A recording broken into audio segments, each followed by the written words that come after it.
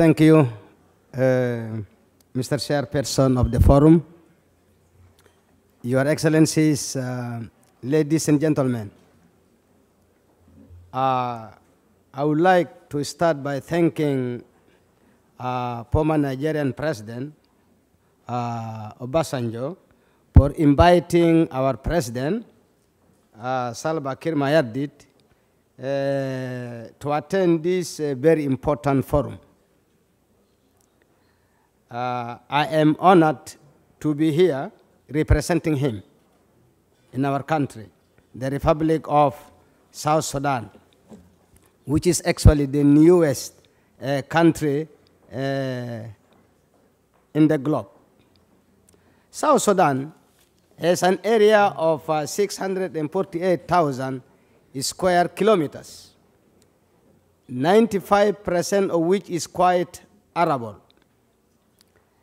The country is endowed with many forms of natural resources, including minerals such as diamond, gold, uranium, magnesium, copper, and mentioned there may be up to 15.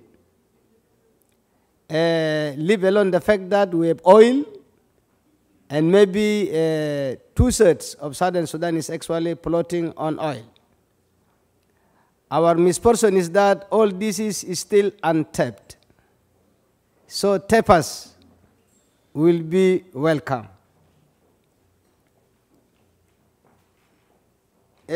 Allow me to start by highlighting the rapidly changing business landscape of my bigger home, and this is Africa.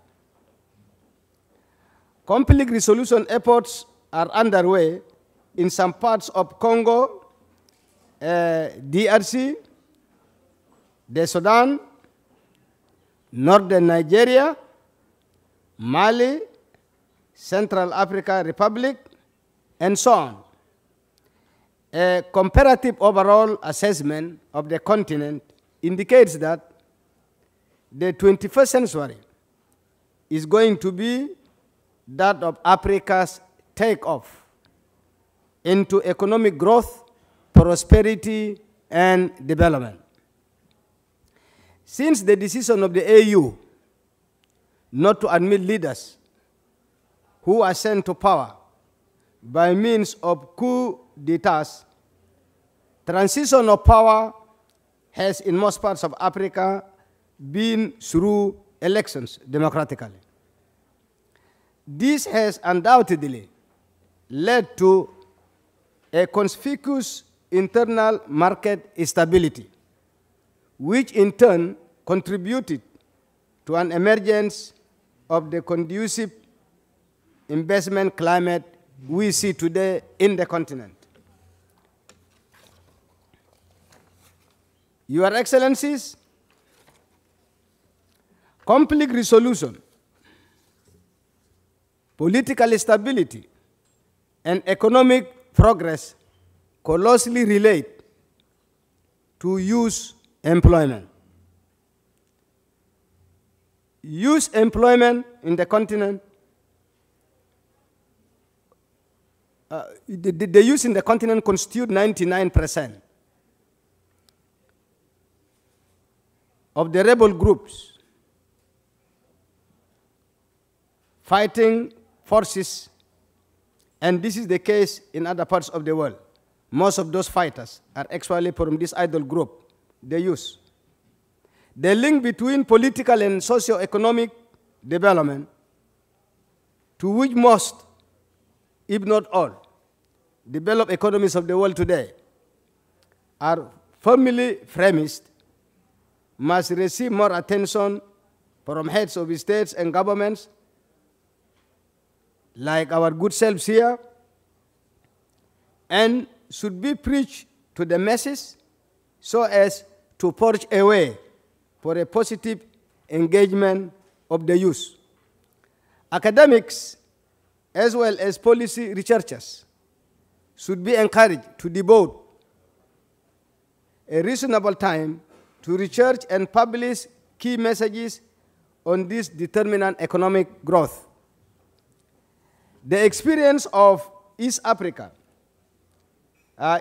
countries with the policy of M-Pesa, that is mobile transfer of money, has revolutionized small and middle-scale businesses in the region.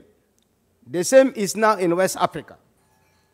This demonstrates a marriage between Western blueprints and best practices with the African way of life, hence producing new patterns of growth, enabling hundreds of thousands of youth to become entrepreneurs. Africa receives less than 3% of the total investment flows of the world because private capital gravitates towards countries and regions with the highest financial returns, naturally, and the greatest perceived safety. People are after security. Where debt problems are severe, governments are unstable, and economic reforms are only beginning. The risk of capital loss can be high. The purpose of any investment must be to alleviate poverty, inequality, and unemployment. The multinational companies employ a relatively small or rapidly growing number of people in the least developed countries. Despite their insignificance in terms of the overall national employment, corporations often exert influence on urban salary scales and migrant worker perceptions. The middle-income countries have been the favored destinations of these investment flows, with sub-Saharan African and South Asia neglected. At this juncture, ladies and gentlemen, permit me to say something on foreign direct investment with respect to my own country, South Sudan. I think this is where I want to focus and draw attention most, being still a new country and almost virgin in all respects. We pursue in Southern Sudan a policy of regional cooperation in order to maximize access to transport, infrastructure, and institutional capabilities of the neighboring countries. In the region, South Sudan has made steps in seeking membership to some important organizations, such as the AU. We are members already there. Then we have COMESA. We have the East African Community. Then we have the Igga, Intergovernmental Authority on Development. And you have bodies such as the Indian Ocean Commission, IOC. All the intention here is to expand market and cement also political relations as a result of improvement in the economy. Our laws and regulations in South Sudan are actually favorable to improving investment climate and in order to speed up economic growth. These laws and policies stipulate that all sectors are open to domestic and foreign investors. Since the signing of the Comprehensive Peace Agreement in 2005 that brought the war to an end in the Sudan, we passed a number of investment-related laws. Among them, and these are of interest to all investors are Investment Promotion Act.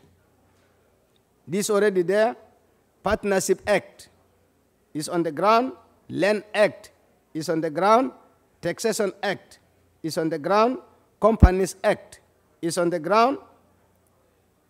Agency Act, Contract Act, Bankruptcy and Insolvency Act, Limited Partnership Act, Arbitration Act, Cooperatives Act, the Sale of Goods Act, and so on and so on. You can mention them. There are many laws favoring investment.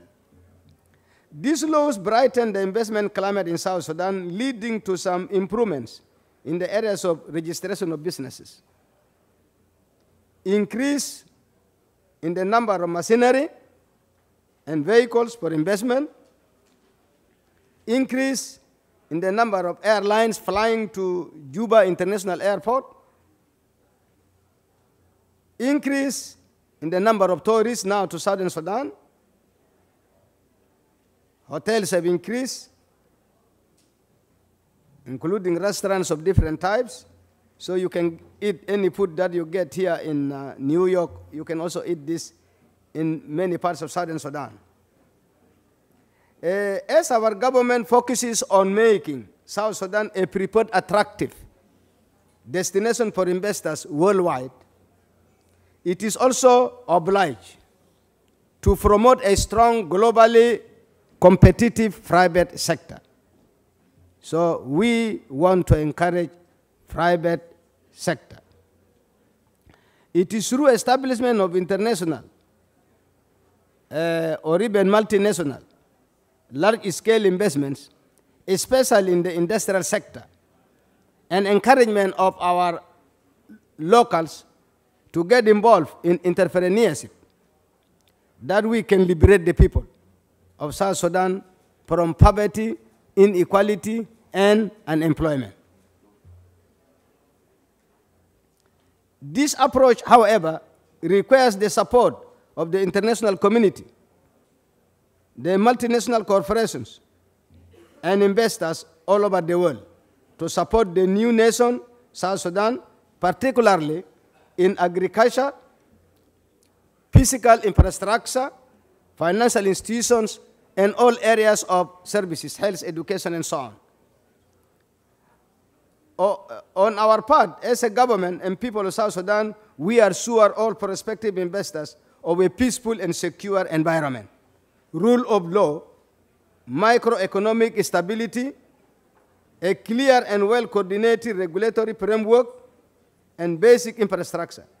Investors operating in the priority sectors identified above will benefit from a package of incentives, and these incentives will include access to land, licensing, entry permits, and tax holidays within the legal and the current framework.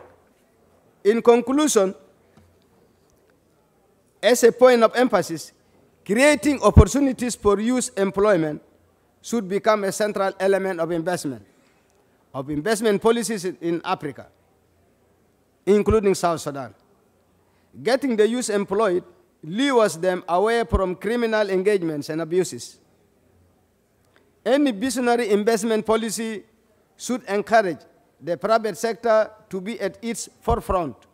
This is why South Sudan is doing its best to attract private sector investment.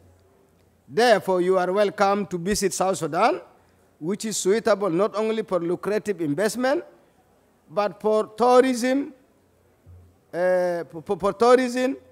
with the presence of huge wildlife, beautiful scenery, and so on. Ladies and gentlemen, come now to Southern Sudan and invest. Thank you very much. Doing business in Africa, you can't afford to be without Africa Investor.